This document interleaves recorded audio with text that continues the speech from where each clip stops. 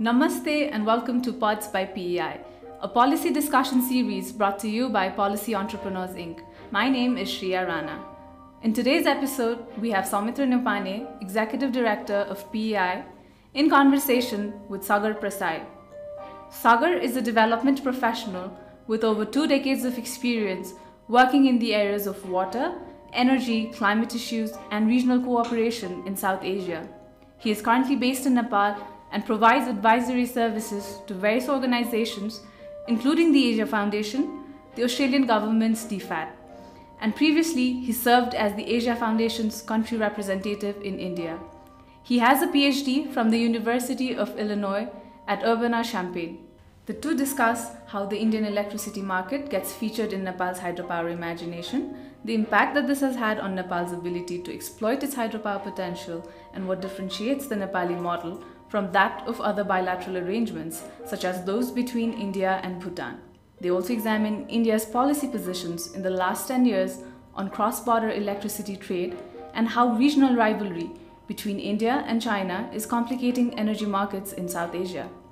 They also discuss the future market opportunities for Nepali hydropower and whether there are longer-term trends that support supply signals and investor confidence for Nepali hydropower. They end the conversation with a discussion on the possibilities of markets beyond India, primarily Bangladesh, but also China, and evaluate whether there are realistic opportunities on these fronts. We hope you enjoyed the conversation. Welcome to the show, Sagar. Thank you, Saumitra. I'm really excited for today's conversation, and I want to begin by kind of unpacking the very notion of electricity markets for Nepal. This has been something very significant for Nepal, and maybe it is good for our listeners to understand the relevance of why electricity markets is such an integral part of the narrative for hydropower development in Nepal. So, if you think about how we started to think about developing electricity in Nepal, this was a time when Nepal was predominantly quite poor, per capita income around $300. And right in front of us was this piece of data where, Nepal could potentially generate 83 gigawatts of power. And there were different estimates, but everybody sort of understood that maybe half of that is actually exploitable. And so at that time when we were generating perhaps 200, 250 megawatts of power in the 80s, this point of departure was significant, that there was something in the horizon for Nepal's development and it was going to be hydropower.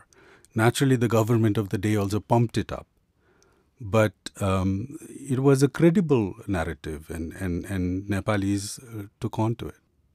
So you mentioned this idea of 83,000 megawatts, and this has been quite central to our own understanding of Nepal's potential. In some sense, we've been indoctrinated to this idea.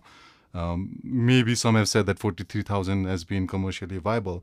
But whatever be that number, if you look back 50 years, our own hydropower journey, and we're barely able to harness 3,000 megawatts. So does this inability to harness hydropower potential in Nepal, how much of that is quite related to our ability to look for markets? What weight does electricity markets carry for Nepal? Well, you think about the euphoria that the narrative around 83 gigawatts of power came about and how that sort of in some ways captured our imagination. At the same time, you think about how we were doing even 12, 13, 14 years ago. In 2007, 8, we were roughly around 600 megawatts. So the journey from 600 to 3,000 has been quite exciting. And in between that journey is around 2015-16, Nepalis were finally relieved of all kinds of load shedding. So the excitement, current excitement is around sort of those two issues, that what the ending, the termination of the load shedding schedule did, and also how fast things are coming up coming in the pipeline. So the combination plus talk of export potential, the idea that perhaps Bangladesh is an exportable market, all of this has become very, very exciting for the Nepali population in general, but particularly for investors.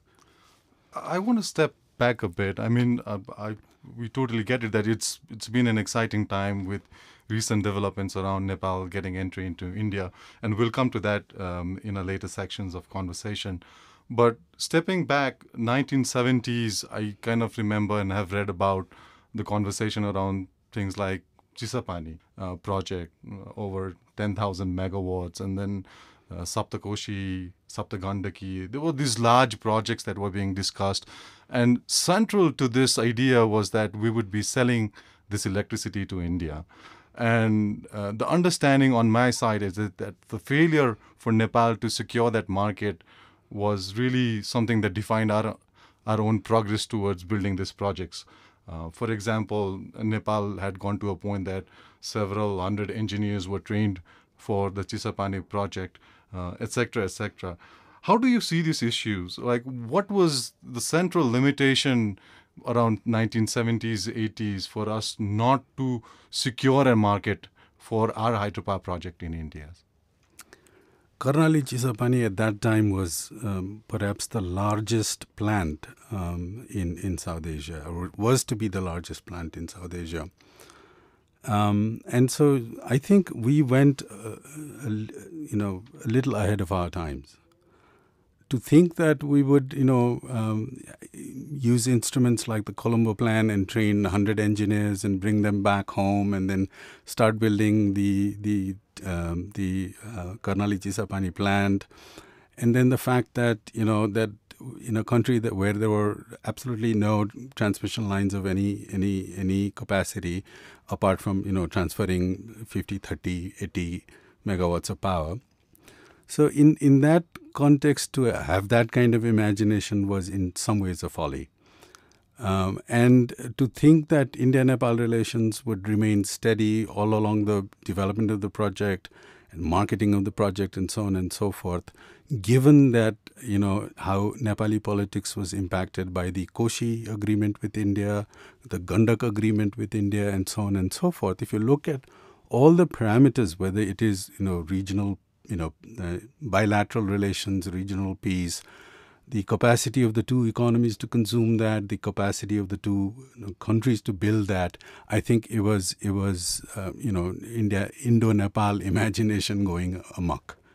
And so for practical reasons, those things couldn't have happened, and they didn't. Looking at global examples, we've seen that projects of similar nature, quite ahead in time, were developed elsewhere around the world. Big projects like the Columbia Dam, etc.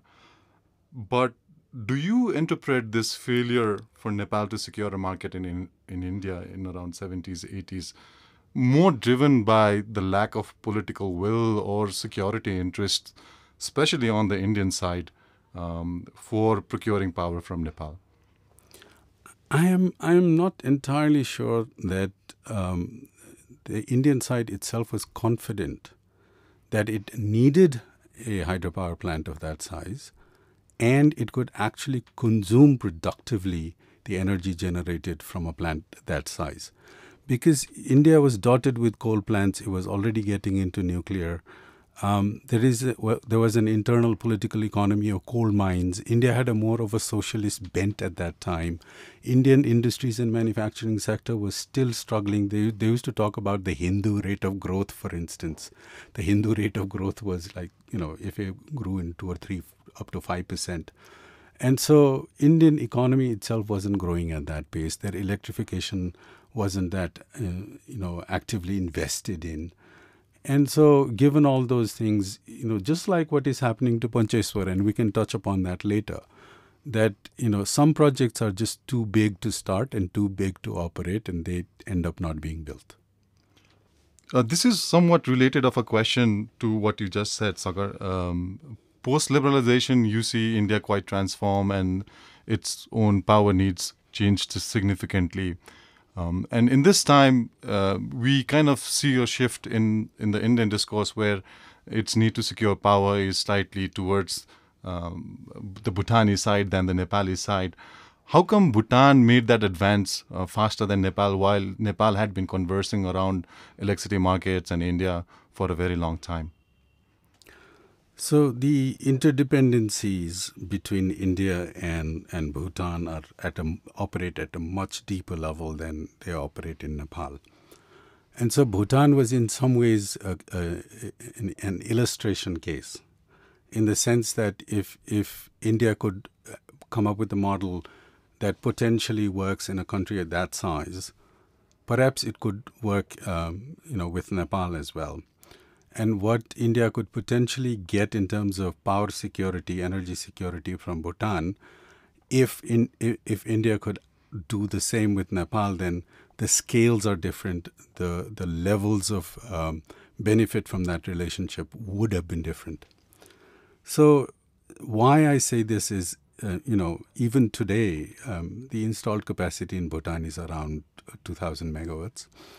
And the two large projects, the Pinasantsu 1 and 2, have been under construction for nearly 14 years and haven't been built. There are a number of problems in financing, in engineering side, and so on and so forth. So even, say, in another 3 years' time, Bhutan might have 4,000 megawatts.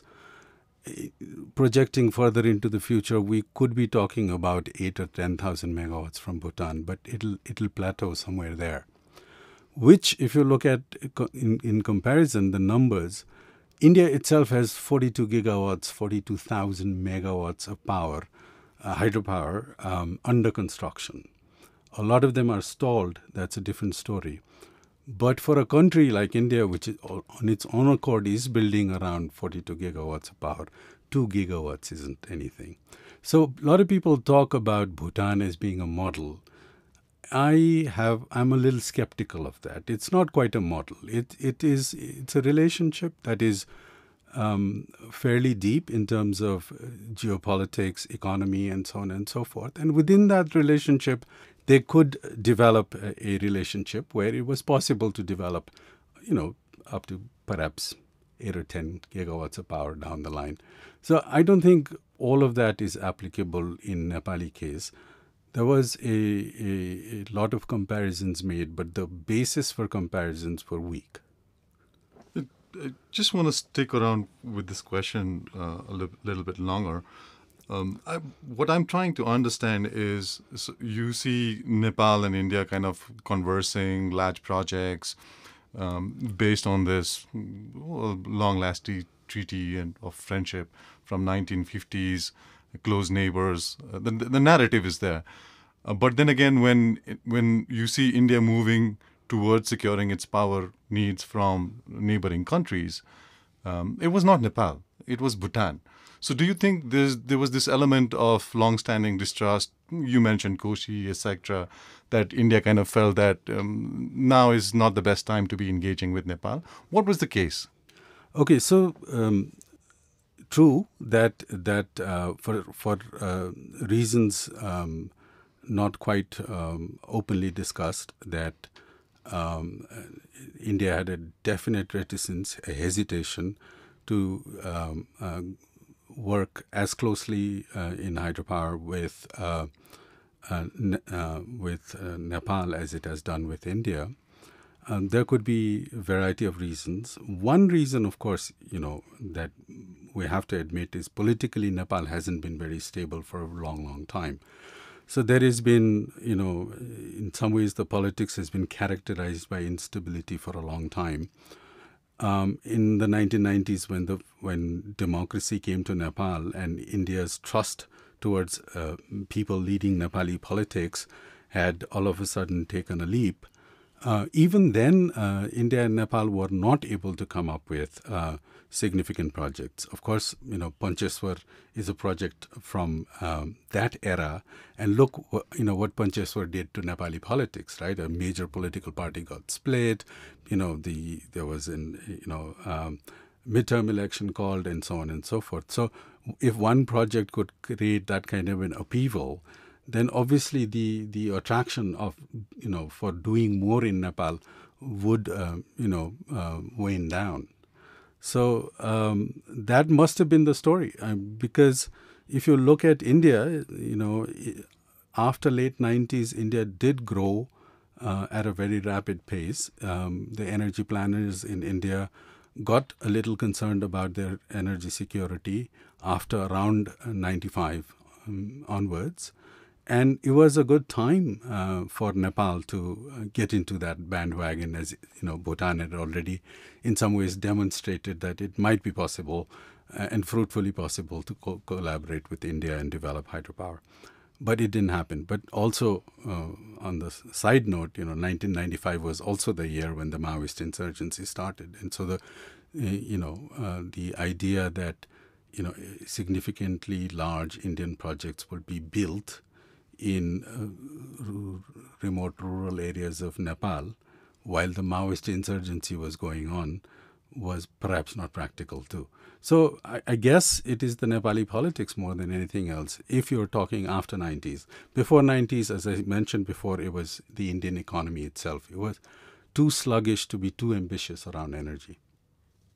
Moving the conversation forward, fast forward to 2014, there was the SAC Framework Agreement on Energy Cooperation, a major achievement on non-discriminatory transmission access for cross-border electricity trading, followed by the Nepal-India Power Trade Agreement. And again, you see here that India is quite central to both of these agreements. Sagar, what do you say were the key drivers that facilitated India's shift in position in these two agreements? Was it merely political in the sense that it coincided with Narendra Modi coming to power in 2014 and the Indian government trying to recalibrate its neighborhood policy? Or were there other considerations at play which made India kind of shift this position towards how it views its neighbors in terms of energy? Yeah, so this is one of the questions where I can say all of the above. Yes, true, Narendra Modi came to power in 2014. He wanted a defined departure from the governments of the past, particularly in relations to India's relationship with the neighborhood. And the idea that, that he would promote neighborhood first. He was also the prime minister who invited all the SAARC heads of state to his inauguration. There was a lot of hope. And when the SAARC summit happened, this optimism was carried to the SAARC summit. And you imagine from the Indus to Brahmaputra, if we have a grid line, we are talking about 150 gigawatts of hydropower readily within the next 10 to 15 years. Now, that kind of grid up in the north would mean that, all intermittency problems that each country is having by entering into renewables would be more or less resolved, at least, if not for South India, but for the rest of the subcontinent. And so it was a very glorious moment, I would say, that, they could at least sign. But like all things, imagined in South Asian relations, the practicality of the geopolitical tensions that have forever existed in this region always takes over. And so that is what happened. I mean, immediately after the relationships between after the Uri attacks in Kashmir, the relationships between India and Pakistan dipped, and the talk of the South Asian grid also collapsed. And so, an imagination that big was killed by a minor, incident, if you could call it minor, but such is the nature of geopolitics in this region that, really positive, really big moves can be just cancelled out by tiny events. That seems to have kind of projected India's movement towards creating sub-regional framework, and I think BBIN is a good example of that, how Pakistan was alienated from the SAARC framework agreement on energy cooperation, and you see India moving towards a more regional controlled area of cooperation. Absolutely, and India does have ambitions, global geopolitical ambitions. It just became the fifth largest economy, I think, last week or so. And so it does want to claim a high seat in the global geopolitics, but it can't do that by leading a region that is perennially squabbling with one another. And so it it has to at least show leadership regionally in its own backyard before it can make taller claims. So India does realize this. And so normalizing relationship, having greater regional collaboration, both economic integration and geopolitical sort of balance is important for India. And so while it is now not possible to be very ambitious with Pakistan or even Afghanistan now, I think BBIN is the only game left. Stepping back, Sagar, so 2014, I think there was this broad understanding that there is logic for integration, for connectivity and power trade.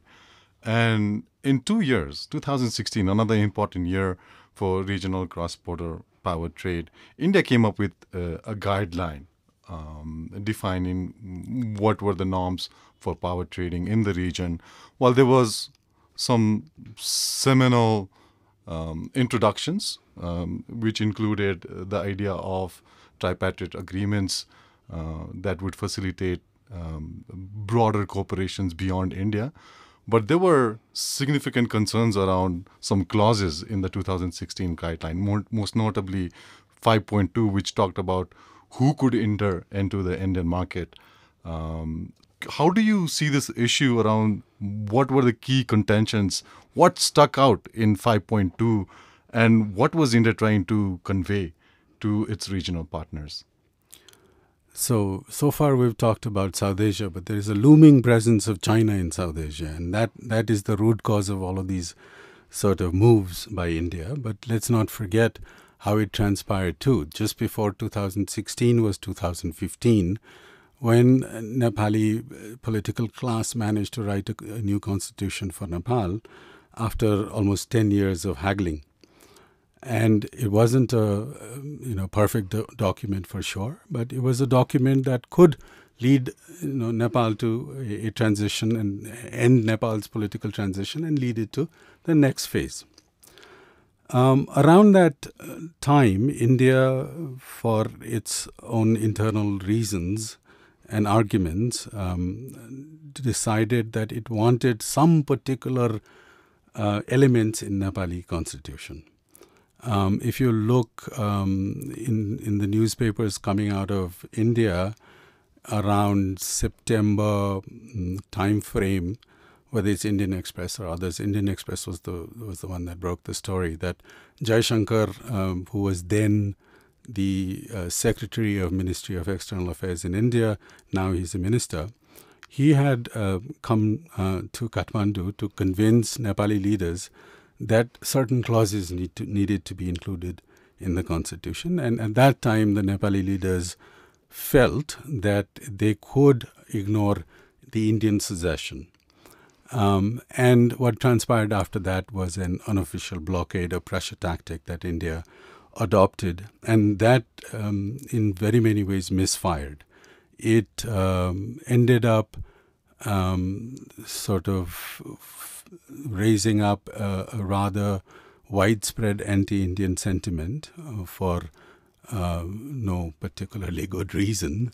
And there was impending election in Nepali political timeline. And it was perhaps expected that the then Prime Minister K.P. Sharma Oli would do very well because he was the one who actually successfully managed to whip up the anti-Indian sentiment in Nepali politics.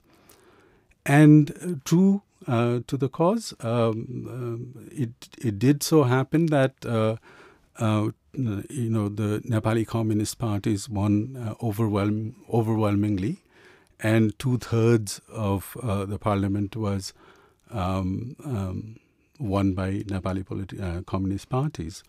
And there was suspicion now in India, then at that point, that Chinese influence in Nepal will grow. And so they wanted to curb Chinese engagement with Nepal in every possible sector, and hydropower also happened to be one. And so these clauses essentially say that, we'll buy electricity from you as long as it's got nothing to do with China. But that has its own problems. Yeah, I think going back to the clause itself, it was implied, well, not implied in a sense, but clearly stated that 51% had to be from an Indian firm making an investment into hydropower, or it should have been 100% government entity company investing in the hydro space. Quite conversely, you see what is happening on the Nepali side is where there's a lot of private sector engagement. I recall that Bhutan and Nepal were quite vocal on this immediately after India released that 2016 guideline. Why was it so important, these two clauses around entry into the Indian market, that both Nepal and Bhutan had to raise their voice against India? Well, nobody likes monopoly sellers and monopoly buyers. And the situation was so turning that in the end, it looked from both Thimphu and Kathmandu that India is orchestrating the entire regulatory platform in such a way that India would end up becoming a monopoly buyer, and not only a monopoly buyer, but a monopoly investor in these two countries. Now, that obviously doesn't sit well with anybody who is also parallelly investing in. And in Nepal's case, it's slightly different because there's private sector investment, there is government investment, and there are other investors that we hope to tap in future. So it would essentially be unfair to all of these investors if we have a system where only Indian investments are welcome and only Indian purchases of Nepali electricity is welcome. So that's not how markets are meant to operate. Just trying to understand this particular event from the relationship between Nepal, Bhutan, and India power relations. What was so pivotal that India considered this to be a strong objection and went on to revise this in 2018? I mean, we have a history of relations in the subcontinent where India has put a deaf ear to a lot of things. Why couldn't India put a deaf ear to this, and why did it go on to revise this particular clause in the 2018 iteration of the cross-border guidelines? There is a very interesting aspect in India-Nepal relationship. A lot of people call it very unique for a variety of reasons. I call it unique for our mutual inability to remember bad patches in our relationships. Because if you think about, what happened after the writing of the promulgation of the Constitution, and the unofficial blockade and the bittering of the relationship and so on and so forth. Now, that episode is no longer in any of the backdrops of India-Nepal negotiations. It has been forgotten.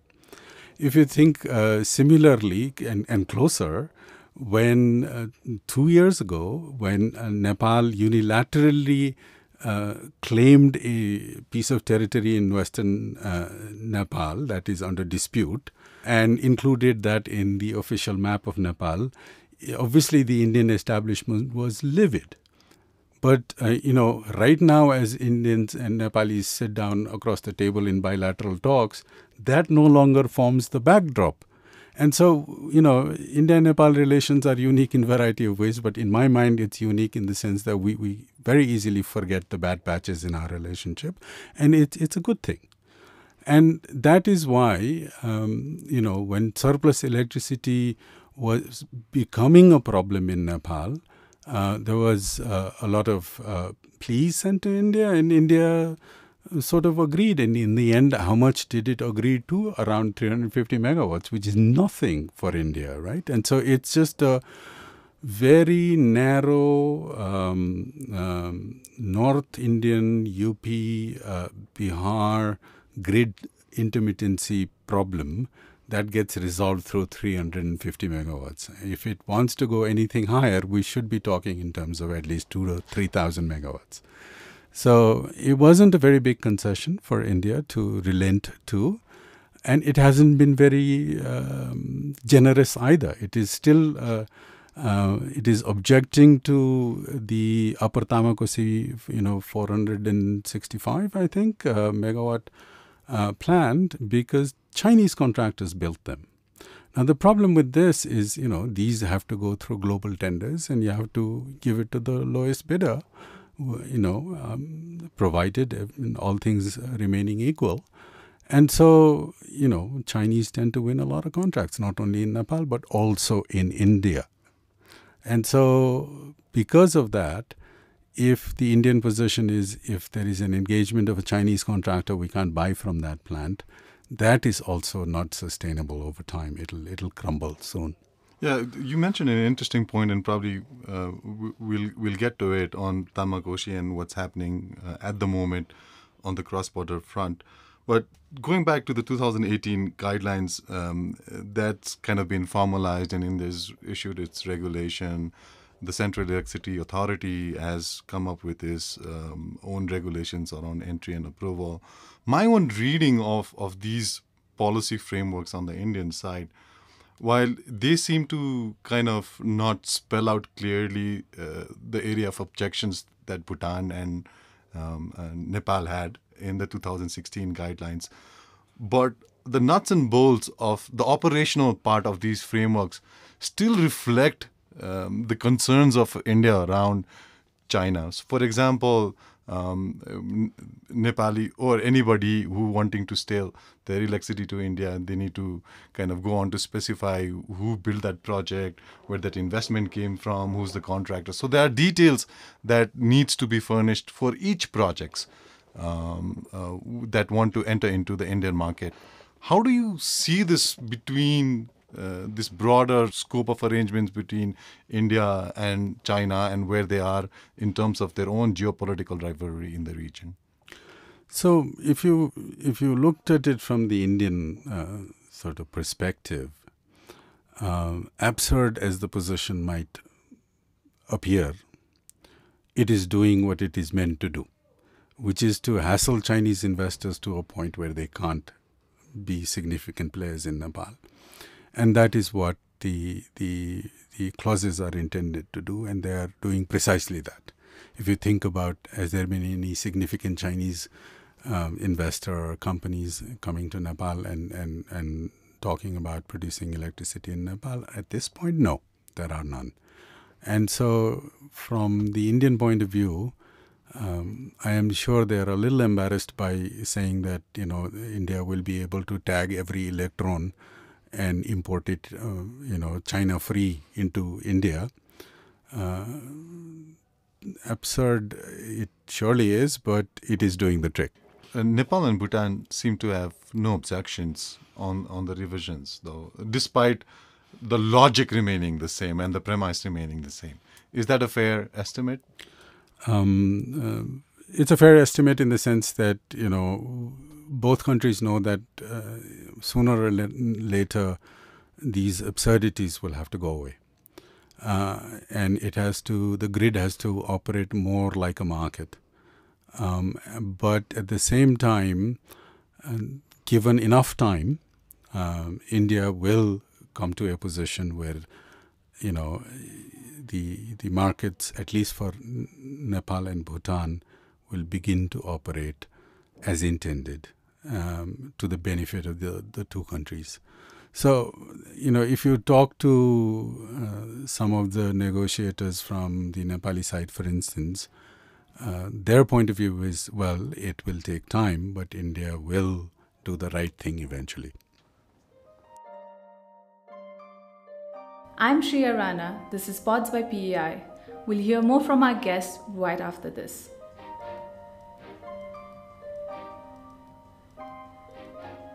Welcome back to Pods by PEI. I'm Shriya Rana. Let's get back to the show. Moving the conversation forward, Sagar, I think we also need to discuss how the Indian logic has and will continue to drive cross-border electricity trade opportunities and challenges for Nepal.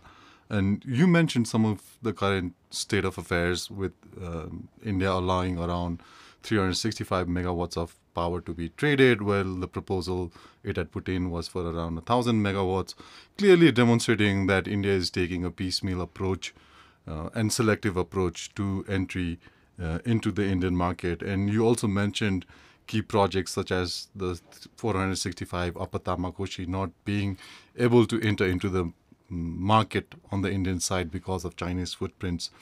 In your 2018 research report, you noted, quote, logic of grid integration is not market-oriented, it is operationally too fragmented to emit reliable long-term supply signals for hydropower investors in the Himalayas. Given the current state of affairs on this piecemeal approval from the Indian side, do you still hold to your 2018 opinion around markets and opportunities, or are there other longer-term or shorter-term trends that are kind of influencing Nepal's own opportunities to enter into the Indian market? Let me take it this way.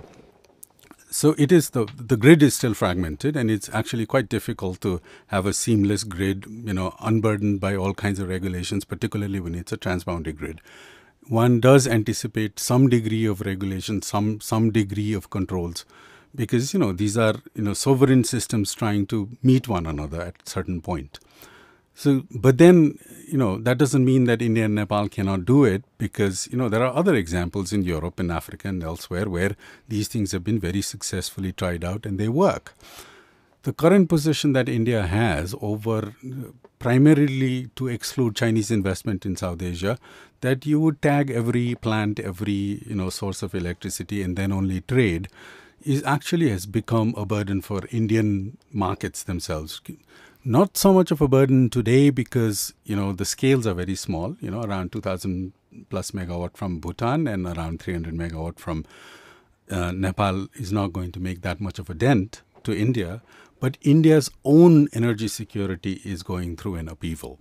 And that is largely because of coal prices and supply chain disruptions and so on and so forth that the pandemic brought about.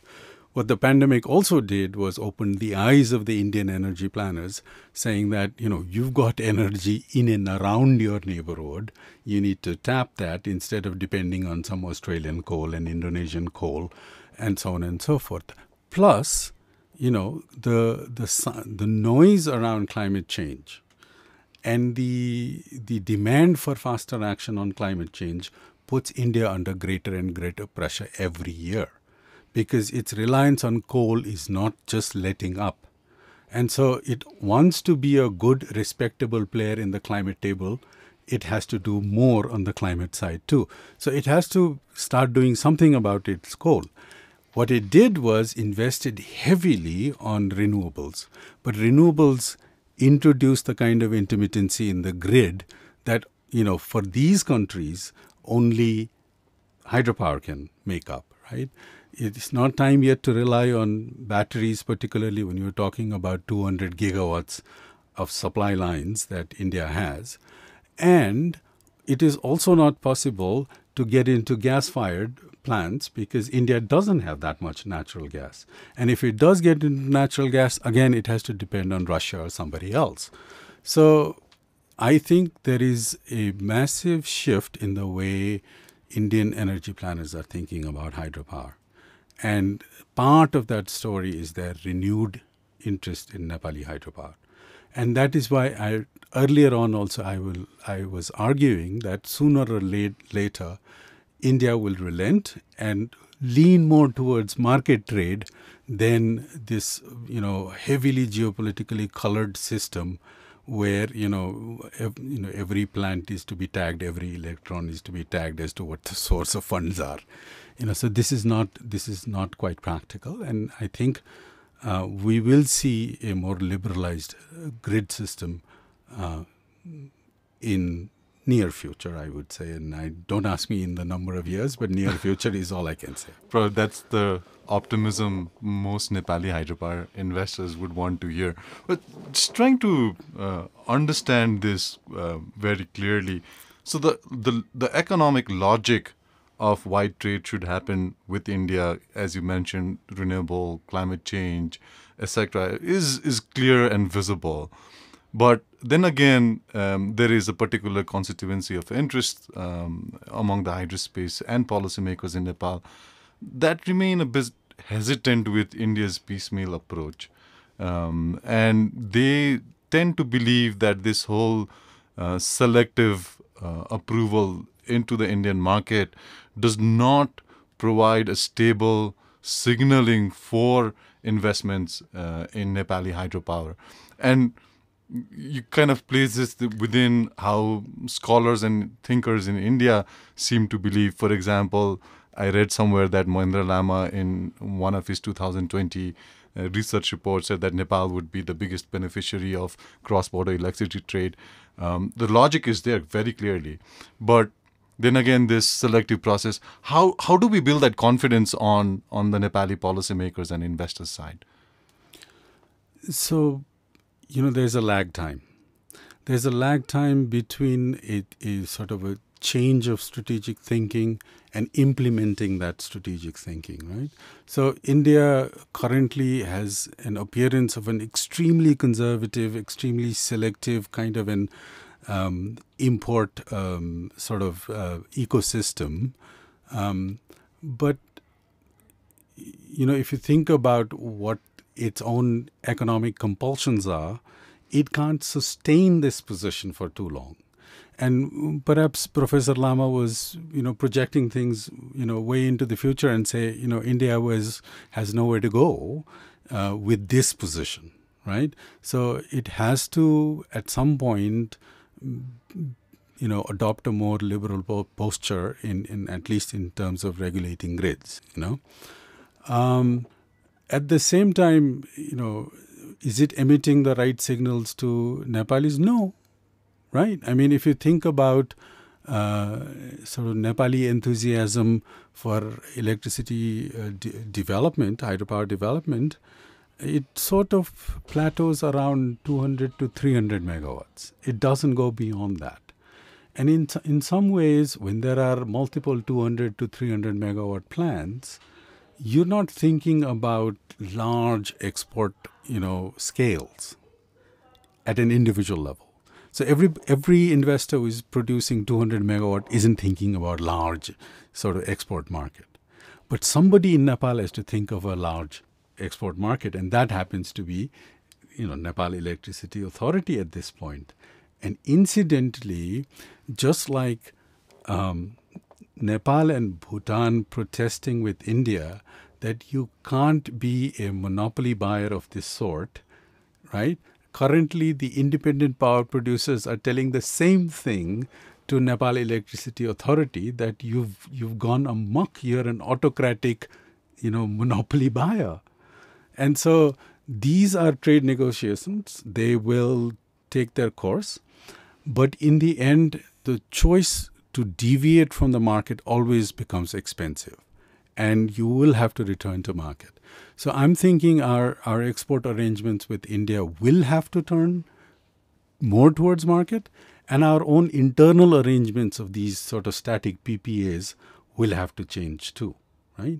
So that is for the future. Currently, you're right. It's not emitting good signals, and therefore, hydropower investment in Nepal is more or less stalled. And if you look at what is happening to the global interest rates and interest rates in Nepal, at this point, nobody wants to invest in power.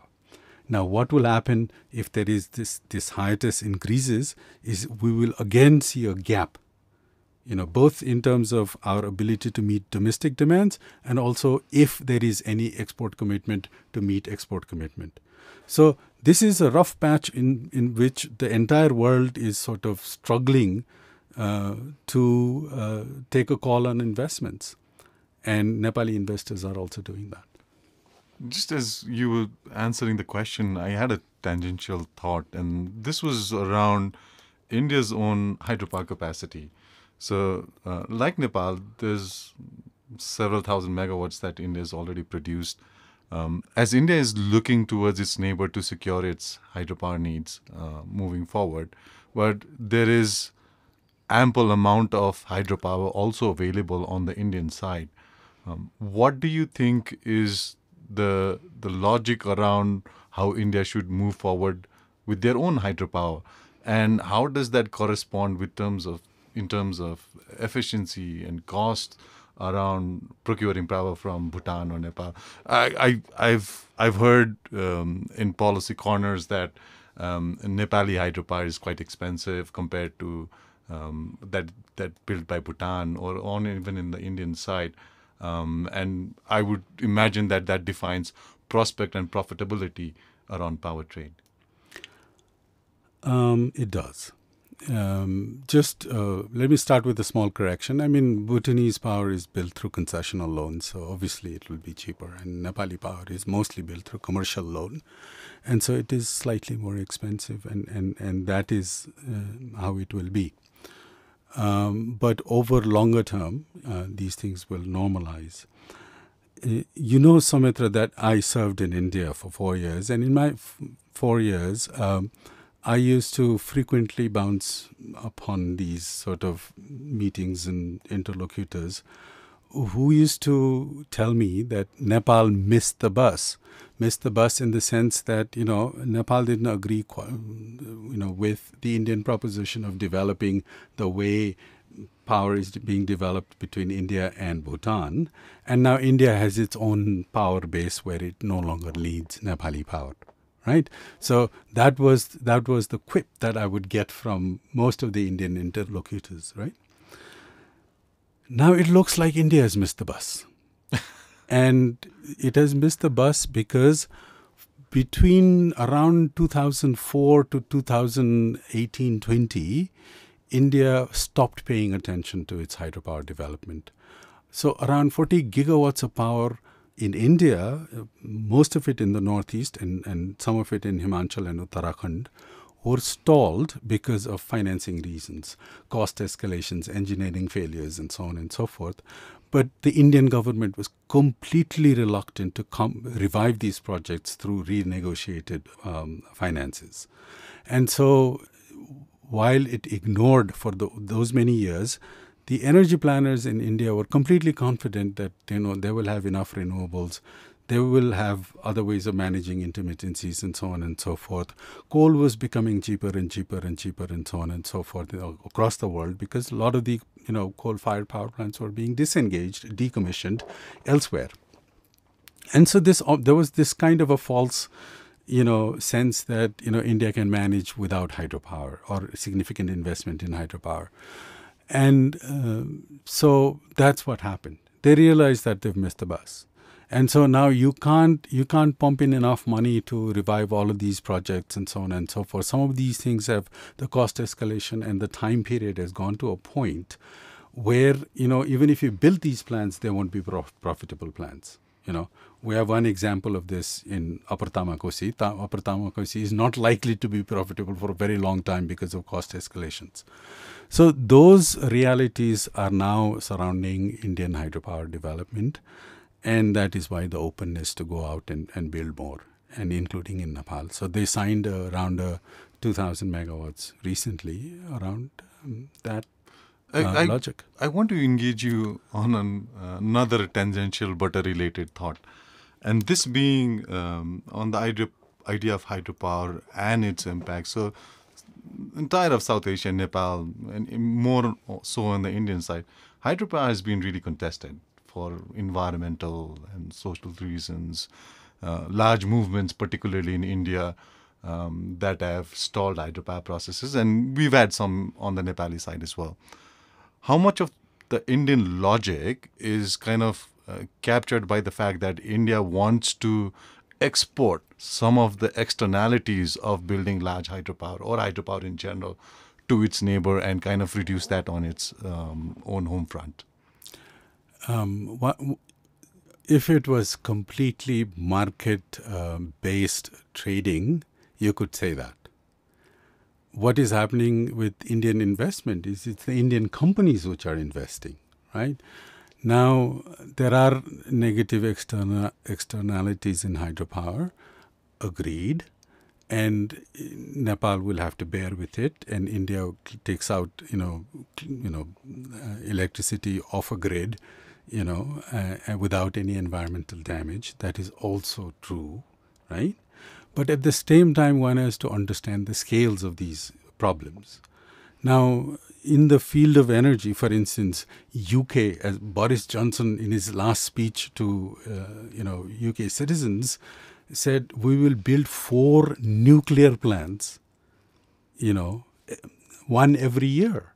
Now, what does that mean? That how come Europe is all of a sudden, fine with nuclear energy now, right? Because you don't have choices. Because you can't be fossil based all the time. You need a base energy, and that base energy has to come from some source that is climate friendly, right? And doesn't create that kind of an environmental ruckus where it becomes politically impossible to push, right? So if you look at all of those things, the impact of a hydropower plant, particularly the peaking type and the run-of river type, is really nothing. It's very minimal. There are issues around storage types, but you have to bear with it when you compare with the environmental damages other systems cause, right? Or the viability of other systems like wind and solar. So the broader conclusion is one way or the other. We have to come back to hydropower. And remember that currently pumped hydro is around 1.5 to 2 times more expensive per unit, right? Compared to, regular, run-of-river or other hydro systems. But people are even opting to go for pumped hydro because you need something to manage the intermittency, and it can't be fossil fuel. So, sooner or later, these things will, market has a way of finding, equilibriums, and there will be an equilibrium found even in terms of the potential environmental damage and potential benefits to society. You have been listening to Pods by PEI. I'm Shriya Rana, and this is a quick reminder for you to do us a favor by sharing the podcast on your social media and leaving a review on Spotify, Apple Podcasts, and Google Podcasts, or wherever you listen to the episode. More from our guests when we return.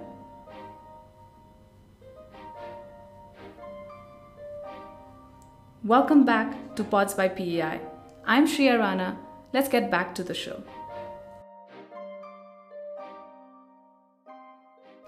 I was having this conversation with Satish in my previous episode, and then we were discussing that the market signals are quite clear, that India needs peaking response. It needs energy to cater to a demand that is quite high during the evenings or during the peak hours of the morning. And storage projects are well adapted to do that.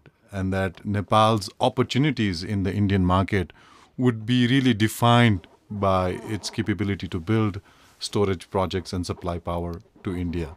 Do you agree? I agree and I disagree at the same time. That means I'm torn. What is happening is, Nepal shouldn't, just because we can sell power at a higher cost, go overwhelmingly into storage type, because storage type in this geography, at a time when there are, glacial lake outbursts and things like that, these extreme events are becoming more and more frequent. So we need to be wary of too many storage types. We need enough storage type to ensure a base power for domestic consumption, and we need enough storage type to have a credible amount that is exportable from Nepal. As in credible, when I say credible in negotiations, reliable in operations, right? So we need enough to negotiate a good base power price, and for that we need to show a good storage pipeline. But at the same time, we shouldn't just, throw our weight around storage just because it earns more. It is quite a risky proposition. Relatedly, Sagar, this April 2022, Nepal and India signed a flexible agreement, as you may say, on energy cooperation, kind of saying that energy, especially hydropower, is going to be the cornerstone for a Nepal-India partnership moving forward.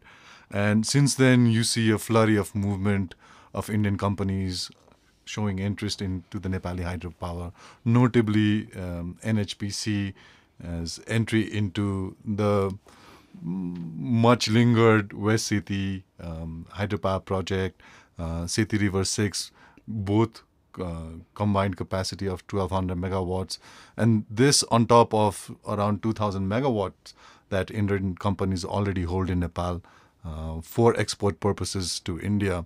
What does this say about the future model of hydropower development in Nepal? Is this a spin-off of the Bhutan model? You had a critique on the Bhutan model, but this almost seems like a critique, spin-off of the Bhutan model. How are we to understand what is going to be the direction for Nepali hydropower because it wants to sell power to India? Look, if we are to sell a whole lot of electricity to India, and when I say a whole lot, future potential, maybe 8, 10 gigawatts, right? If we are thinking in that scale, we have to allow the Indians to take piece of the pie, because they're not going to get into this game if their investors, their investments are not going to be welcomed here, right? So we have to do that. And each project takes 7, 8, sometimes 10 years to build. And so at this point, if we're talking 3,000 or 4,000 megawatts, right, it's fine. In fact, if they were to go to 6 or 8 also, I wouldn't be worried. Because if we are selling overwhelmingly to them, we have to ourselves be, circumspect enough, wise enough to say, okay, you can enjoy some of the benefits of this yourselves. That is a good incentive for the market to flourish. That I don't have a problem with. But the two models that we're talking about, what is happening in Nepal right now and what has happened in Bhutan, are slightly different. They're different in the sense that Nepal is Bhutan plus, that Indian investments of a particular kind will be treated just the way Bhutan has treated Indian investments in India. But we also are open. I mean, we're open if Korean companies come and build. We have already agreed to that with at least one Korean company or any other company, Japanese or anybody. Except the Chinese. Except for Chinese is an Indian position. And by the same token, Chinese, if they want piece of the pie here, they need to buy some of the power. Will they do that? They haven't shown any commitment to do that. So they need to do that too. To make markets fair, particularly across borders, all parties have to give some concession. If China is to buy, let's suppose, even 500 megawatt from Nepal and produce 2,000, 2,500, it's not a problem. But China can't just build here, sell to India, make profit in Nepal, leave all the environmental damage in Nepal and walk free without importing a single megawatt of power. So this is how, typically. I think they've understood the signaling from the Indian side. Hence the exit from West Sethi, the Three Gorges company exiting from West Sethi. Yeah, absolutely. And to that an extent, if you are a buyer, you should be allowed to produce. So to understand this better, so the Nepali space is not just government building hydropower projects. There's around over 20,000 megawatts that's already been licensed to Nepali independent power producers who are looking for market signals, playing the waiting game to see if there's going to be markets where they can sell to India. What effect does the current scheme of things have on this 20,000 megawatts that's possibly can come up in the future? See, like I said, we have to go to the first question where we talked about this whole euphoria around hydropower development, right? And so there is such an excitement that, I would say, there are, I think, 8 lakh investors in the stock market. And all 8 lakhs of them have some investment in hydropower. And that's 8 lakh households, right? I mean, we're talking about close to 40 lakh people. And so if 40 lakh Nepalis are in some ways already invested Let's not worry about how invested, but they are already invested in hydropower. So there is this widespread excitement, and widespread excitement sometimes creates this kind of false signaling. And 20,000 megawatts being built solely on Nepali capacity is possible, but solely on Nepali finances and Nepali banks and Nepali leverages and things like that sounds unrealistic, because there are hydropower demand also doesn't grow that fast. The export markets have their own vagaries and uncertainties, and banks don't typically like that. So if it was entirely a domestic demand and domestic story, perhaps 20,000 was not an issue. But it is not just a domestic story for us now, at this point. And even if we grow, you have to remember that the world is becoming more efficient in terms of electricity use, right? I mean, if you look at the average bulb today and average bulb 20 years ago, there's a big difference between power consumption, even in how we light our homes. And so to think that we will have 20,000 megawatts consumed in this country alone at this point, I don't see how. Let me give you a comparison. So the national capital region in India, which sort of includes Delhi and Gurgaon and Noida and places like that, that has a population of roughly 25 million. The power demand there is around 8,000 megawatts. Now that's a place where it is much hotter than Nepal for more months, and it is cold for a month or two. And so the air conditioning runs many more months in India compared to Nepal, right? If you think about that, there are electric systems, metros, there are train systems running on electricity in that area, and they're still around 8,000 megawatts. And so for us to get to that level also, it'll take tens of years, I would think, right? So I won't say that there is potential for consumption of 10,000 megawatts, right? But we have a long way to get there. But the Indian market, if it is to open as on the principles of market, then there is potential for that 20,000 to be built and be exported to India. With time, because I have a feeling that as in the next 10 years, for instance, it would be completely indefensible if India continues to produce 50% of its power from coal, right? I mean, think about the urgency of climate change today as we are preparing for COP27, and think about COP37, which country will be able to stand up and say, 50% of my power generation is through coal, and I'm a big climate player. I want to lead this fight. So that doesn't become credible. So India will have to decommission a lot, which means it will have to take power from the neighborhood. It's trying to bring a sense of realism into this conversation around 20,000 megawatts held by IPPs. And the China factor that you mentioned. So while there have been some projects, Chinese projects that have exited Nepal, but China still has a very large footprint in the Nepali hydrospace. Be it investments, be it contractors, be it equipments that come into the hydrospace. And India seems to be averse to all of this, looking at the Tamagotchi case.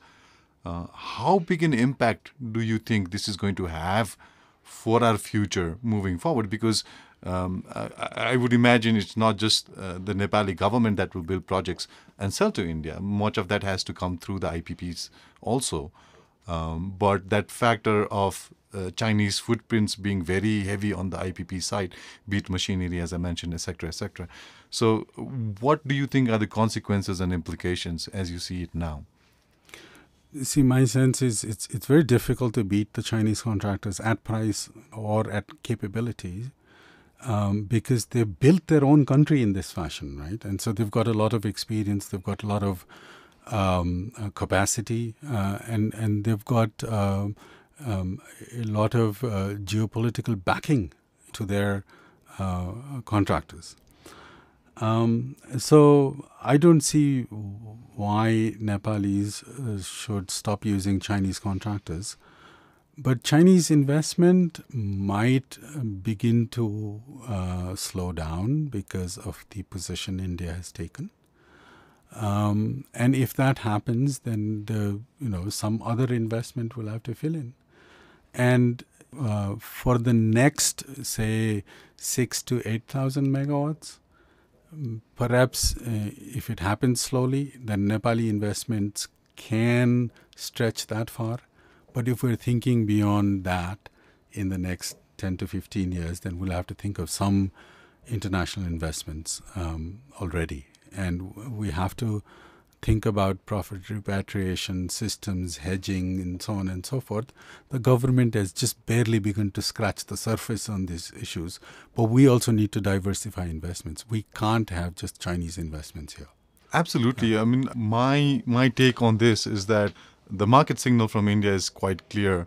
And the point of thought being that does Nepal need to formulate a strategic position in the energy space that it says, no, we're not going to bring in Chinese investments, we're not going to bring in Chinese contractors, or we're not going to bring in Chinese machinery, because we clearly don't want to see a repetition of the Tamakoshi case moving forward. We don't want to build another 700 megawatt project done by the Chinese contractors and then Indians saying that no, because we don't want to allow, you've got a Chinese footprint in your project.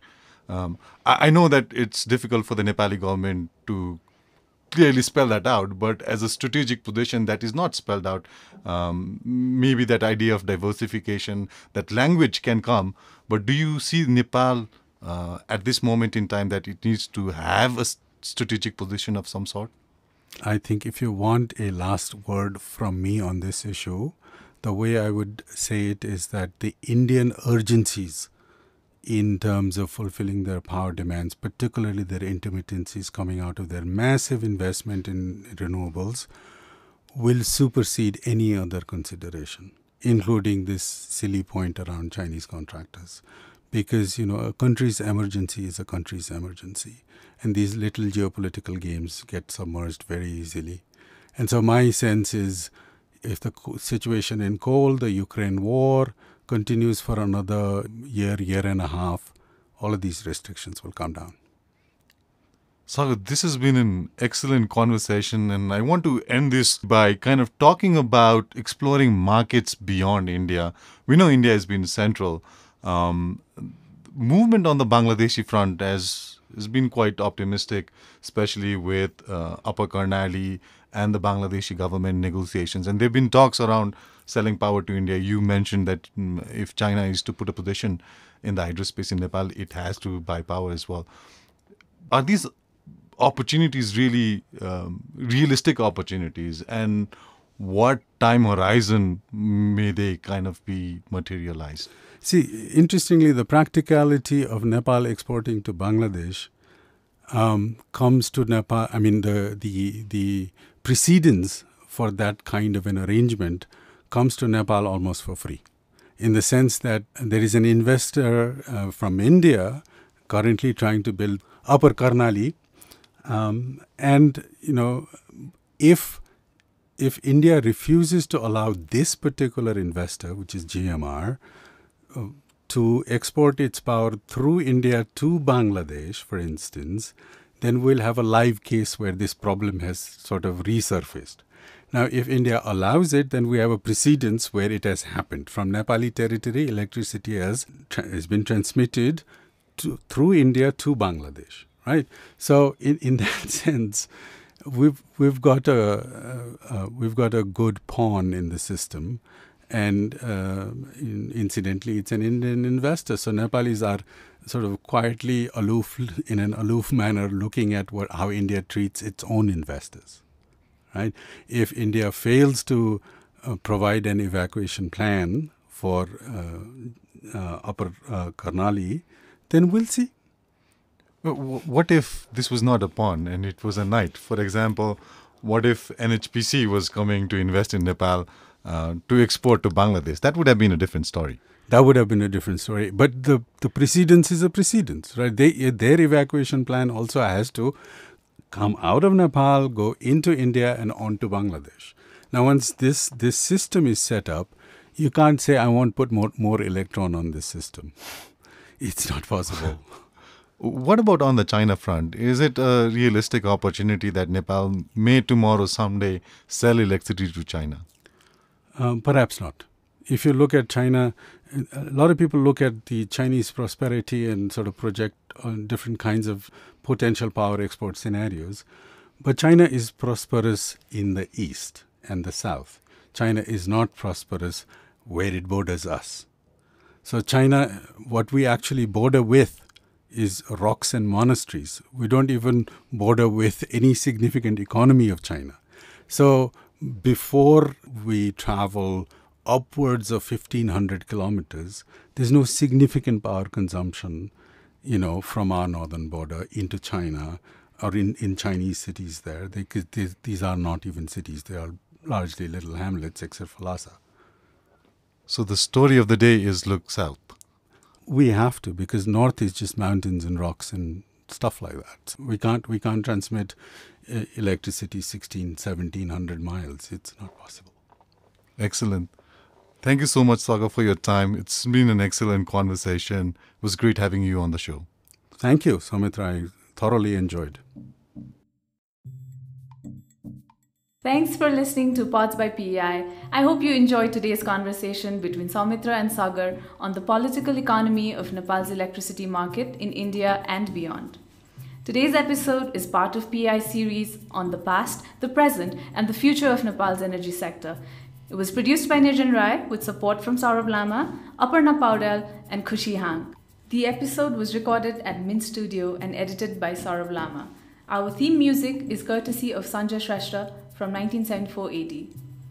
If you liked today's episode, please subscribe to our podcast to be informed about our latest episodes. Also, you could do us a favor by sharing the podcast on your social media and by leaving us a review on Spotify, Apple Podcasts, Google Podcasts, or wherever you listen to the episode. To catch the latest from us on Nepal's policy and politics, please follow us on Twitter at tweet2PEI. That's tweet followed by the number 2 and PEI. You can also follow us on Facebook at Policy Entrepreneurs Inc. or visit our website www.pei.center to learn more about our work. Thanks once again from me, Shriya Rana. We'll see you soon in our next episode.